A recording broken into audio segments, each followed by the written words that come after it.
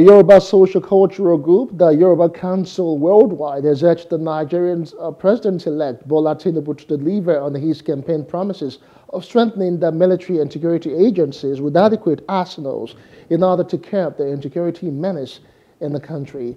They also implored the President-elect to ensure that his administration invests more on education, agricultural revolution, and creating more employment opportunities in the country at large. Speaking during a conference to herald its 5th Omoluabi Festival at the Ile Odudua, Ile-Ife, Osun State, the global president Yoruba Council Worldwide, Oladotun Hassan, pleaded with Yoruba indigents to accommodate each other's irrespective of their religion. Visiting the recent clash between the Muslim and Obatala worshippers in the state, the president said although normalcy has taken place, he also appealed to affected parties to be more tolerant of each other as both religions are known for peace.